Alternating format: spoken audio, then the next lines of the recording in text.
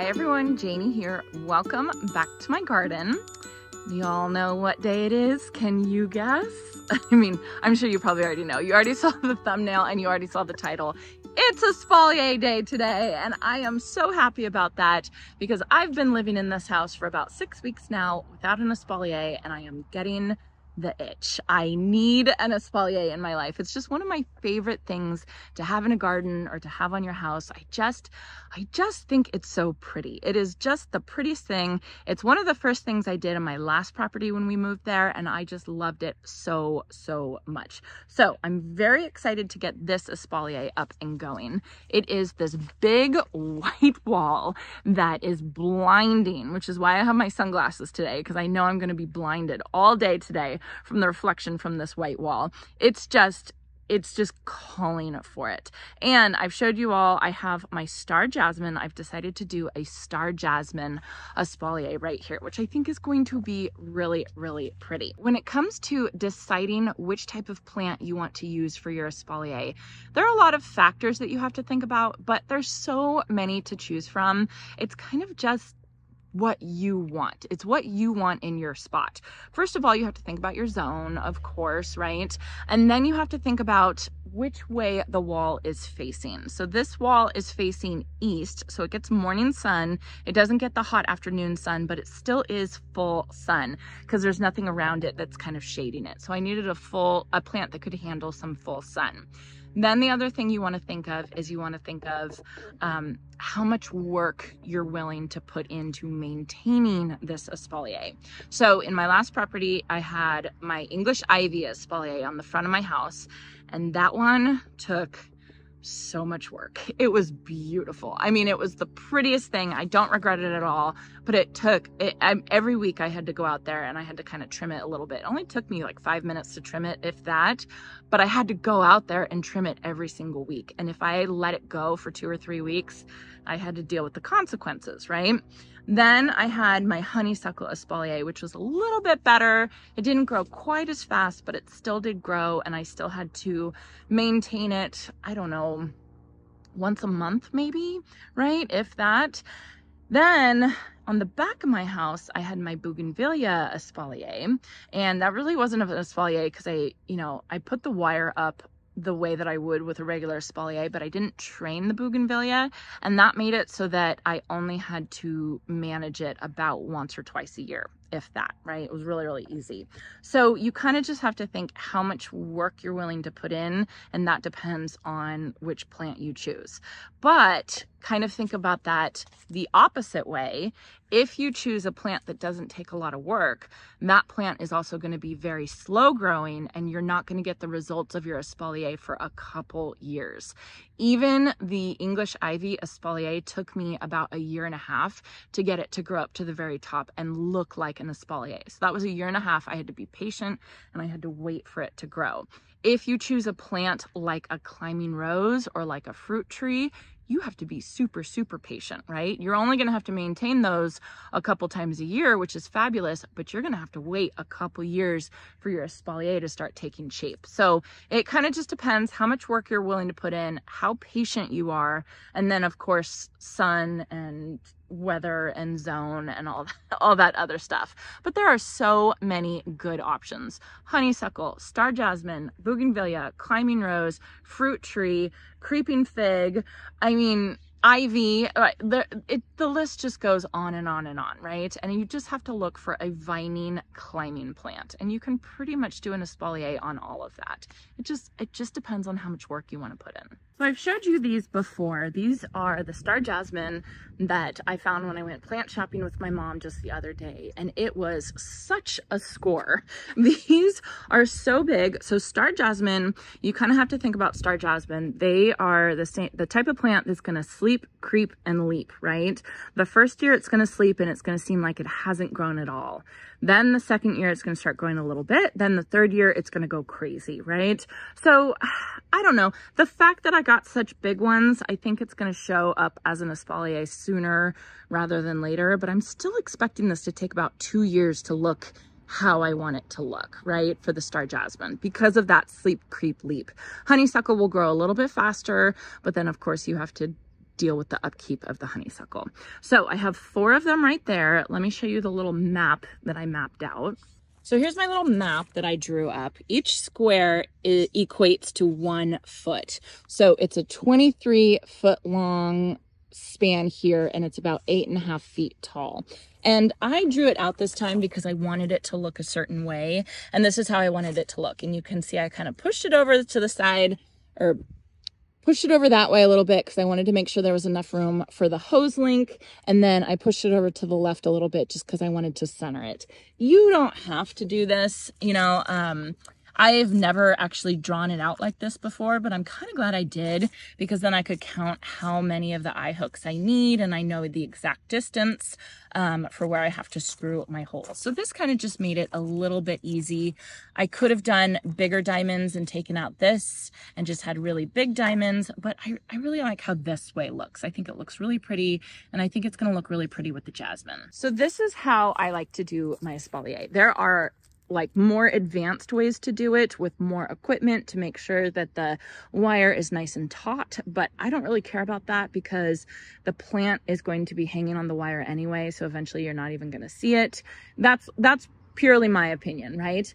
Then I was also looking on Amazon, and Amazon recommended to me this espalier kit. I don't know if it works, but it seemed really, really cool, especially if you were doing it like on a fence or something.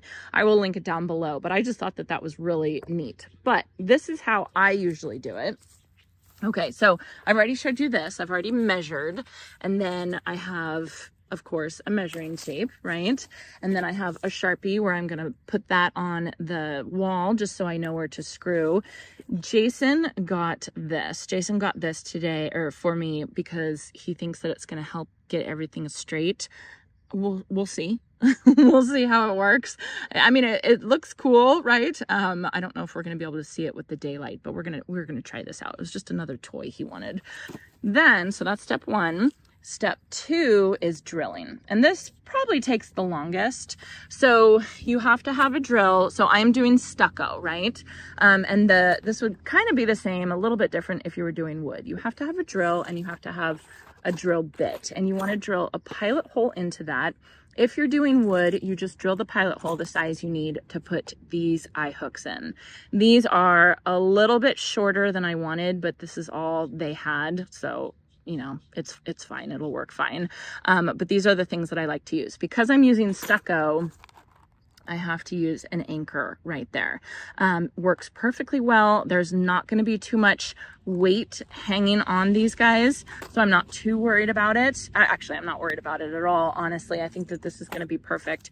So all I'm going to do is every spot where I've marked, because I've measured, I'm going to drill a hole with a masonry tool bit. I'm going to stick one of these anchors in, and then I'm going to screw this in by hand. And then I'll use like a screwdriver to help screw these in so that I don't get blisters on my hand, because I've done that before. So then once you have all of your hooks in, your eye hooks in, then you move on to wire. And I like this kind of wire. It works well. This is 4-strand 20 gauge. I think that's what they say. This is just the size that I like. I think it works well for outside. I get this at Home Depot, but I think you can get it off Amazon. And then I have these wire cutters right here, and I use these. I always wear gloves, like big thick gloves, because it will poke you. And I just kind of loop it around one of these eye hooks and then wrap it back on itself. I'll show you all when I'm doing it. Like I said, there are other ways to do this that's a little bit more advanced, and it involves more hardware and more equipment, and I just don't do it that way. This is like the easy DIY way to do it. Then of course the 4th step is planting your plants, and I like to plant my plant. Well, I think we all should plant our plants. Oh, my weeds just poked a hole in the paper. So I'm going to plant my plants at the bottom of these diamonds right here. 1, 2, 3, 4. And then I'm going to train the tendrils up and along here. So as they grow, I will come out and I will keep wrapping them around the wire that I've put on my eye hooks. And then that's it. And once it gets all the way up to the top, then you just come out and you prune it to make it look really nice and neat. Sometimes if it's honeysuckle, sometimes you have to cut cut it all the way down like a rejuvenation prune, and then you kind of start the process all over again. It kind of just depends on what type of plant you are using for your espalier.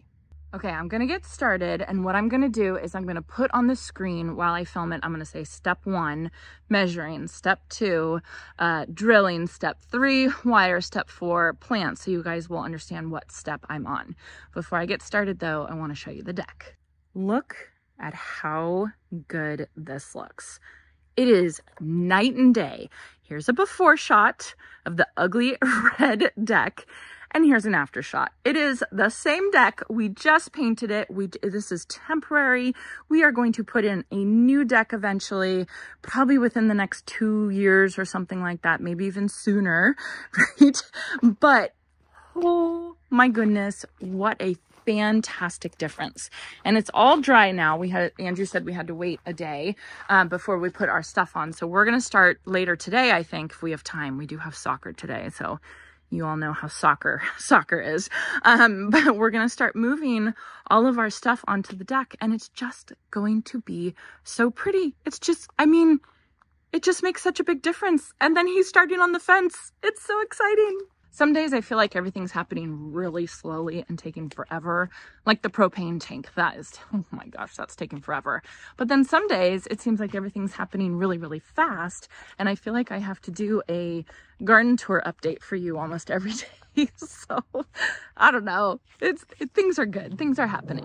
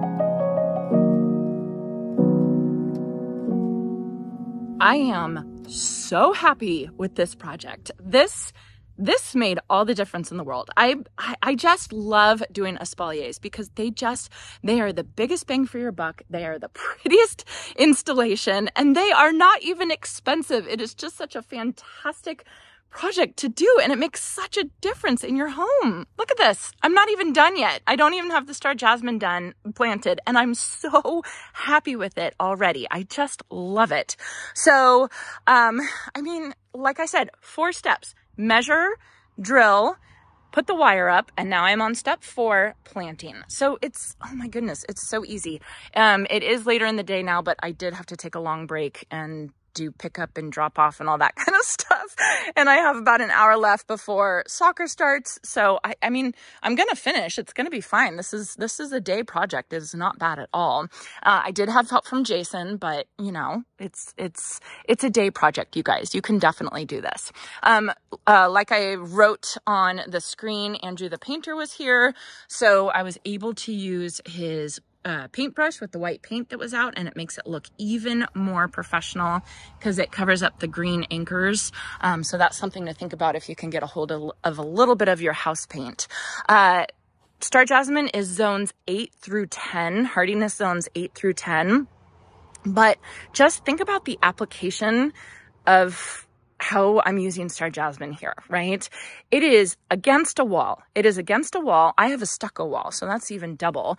It is protected by the overhang, and it's going to get the reflected heat from the house on the cold nights. So yes, it's hardy zone 8 through 10, but you guys in zone 7, I bet you could get away with using Star Jasmine in this application. I mean, easy. I think you could do it, especially if your wall was south facing, right?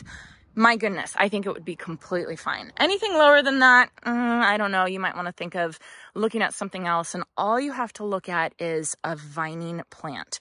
Just do a plant search and, you know, search by vining type of plants, right? And pretty much any one of those vining type of plants you can use as an espalier, right? So just take your pick. And like I said, you just have to think, how fast do you want it to form the espalier?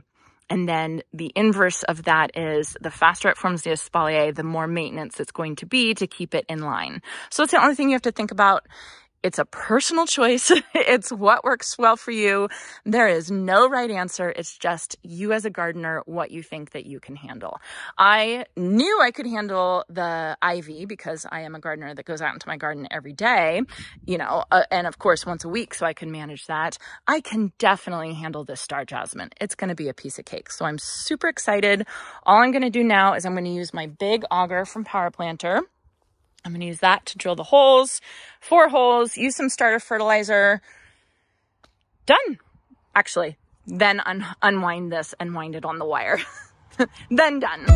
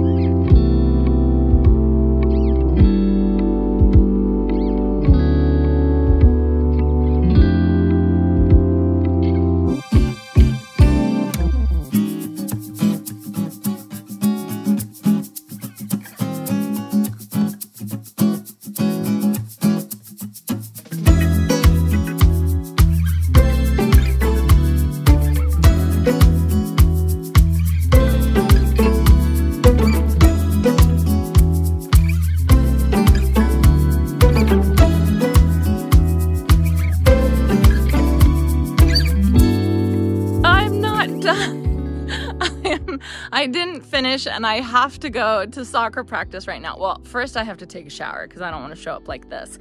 I mean, I am caked in mud. Oh, I'm so close to being done, but I'm just not done. And I don't want to rush this last part because this is like the beautiful part. So, oh, it is what it is. I'm so sorry I'm not going to finish to show you guys the whole finished project, but I promise the next video on Monday, because it is Thursday night right now and you all will be seeing this video Friday morning. I'll be posting it Friday morning. I am just waiting till the last minute. All right, let me show you everything. Oh, I am so tired. My arms are so tired. I can barely hold the phone up. So of course it was my soil. My soil is terrible. As I was digging the hole, the auger was just immediately a no-go. And so then I had this shovel, which I do have a bigger shovel. I was just trying to rush and not go back to the workshop to get the bigger shovel. That probably wasn't smart. So probably the easiest thing was to moisten it, pre-wet it, and then use this big sand and jello bar. I think that this is going to be my buddy as I plant in this garden with this compacted soil. I think it's good soil. I think it just hasn't been I don't know. It just hasn't been touched in so long. So you can see I got all 4 planted. They all look good. I've got all the wire up. It looks fabulous. And then I started unwinding this one. And these plants are so mature and, like old, I guess. I don't want to say they're old, but they, you know, they've been through the season. So the vines, excuse my super dirty hands, the vines are not very pliable. They are pliable, but they're not super pliable. So it's just taking me a little bit longer to unwind everything. And I want to be careful with this. I want to take my time with this and not rush. I also will come down to the bottom and I will prune off some of the vines as well, because you just don't need as bulky of vines. You only need a handful of vines, really just 2, honestly, probably a couple more just in case one breaks. But you don't need a ton of them and you don't want it to be big and bulky. So once I get everything all climbing up how I want it to climb, I'll come down and I'll prune some, you know, some of the extra stuff down here, probably like this stuff down here. And that's what I've always done with my other espaliers. So I just have to come through, I have to unwind everything, and then I have to twine it all up. I'm probably going to be super sore tomorrow. This soil is a beast. One good thing are these boots though. Oh my goodness. I have a newfound love for these boots. I always gardened in my Birkenstocks, but there's no way that I could move soil like this and kind of scoop soil with my Birkenstocks. So these boots are fantastic and they're waterproof, so I can just wash them off. So that's a good thing. I will be wearing these all the time. Anyway, so this is as far as I got. I'm so bummed I didn't finish, but I gotta go to soccer. Priorities, right?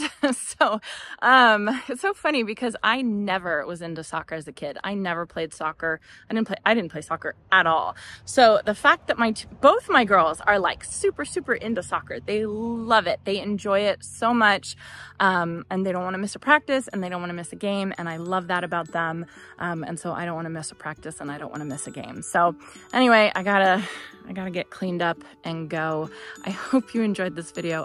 I'm so sorry I didn't finish. I tried so hard. I hope you enjoy this and I hope you have a chance to get in your garden today.